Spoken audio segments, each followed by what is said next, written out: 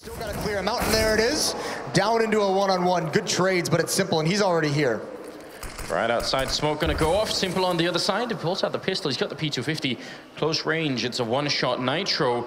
He's got a triple. He fakes it once and just goes to check the window. This is all about timing. Nitro does have a Molotov and another smoke, so it could be really rough for Simple to actually get through this. He's gonna throw the AWP in. Oh my god! Simple! What is happening? What even is that? That's, you can't even say that that's a fake. Just for... Everyone just calm down, and we did a good round, and we won the game. Lots of clutches by you. I want to talk about one in particular. What you've basically done to everyone playing Counter-Strike for the next 3 weeks is everyone is going to be throwing AWPs over walls now. Thanks for that.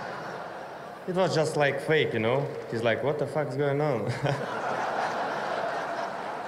Yeah, that's all. It was pretty cool indeed. Ladies and gentlemen, Simple and Na'Vi are through to the grand final.